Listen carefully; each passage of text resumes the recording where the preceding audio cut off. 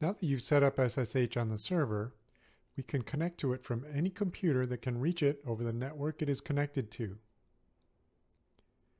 If you're running a virtual machine on VirtualBox, you can connect from your host computer, the one that's running VirtualBox.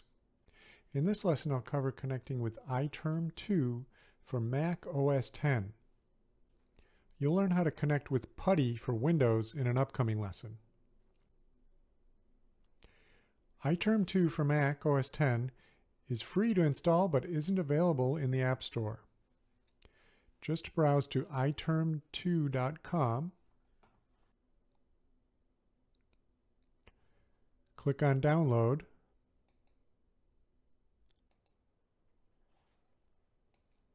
and then double-click the iTerm app application after it downloads. Click on Open, click on Move to Applications folder, then you're all set. You can start it by going to the Launchpad and typing iTerm and it'll come up. Now you'll have to know the IP address of your server. To find out your IP, you type IP space ADDR for address, and then you can pipe it out to grep inet. The first address listed, 127.0.0.1, is a reserved IP used for your loopback adapter. Your loopback adapter is for testing and for internal communications on your server. Some applications have to talk to other applications using networking, and if the loopback adapter is installed and configured, they can do this without ever leaving your computer. The ones that say inet 6 are IP version 6 addresses that we're not worried about for this lesson. The one that says inet and starts with either a 10.something, a 172.something, or a 192.something is probably the one you're interested in. As you can see, mine is 192.168.254.105. So to SSH, we'll just type SSH, then your username that you used on the computer when you're setting it up on your server, then the IP address.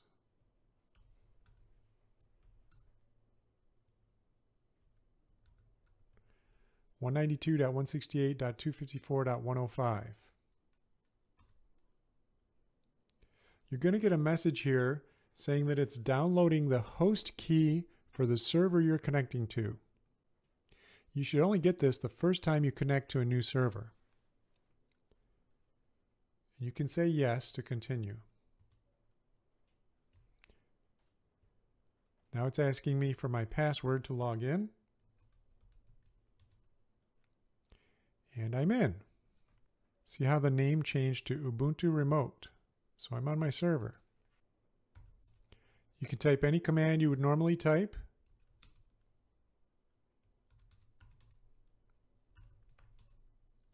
And do whatever you want on the server now. I can run sudo commands.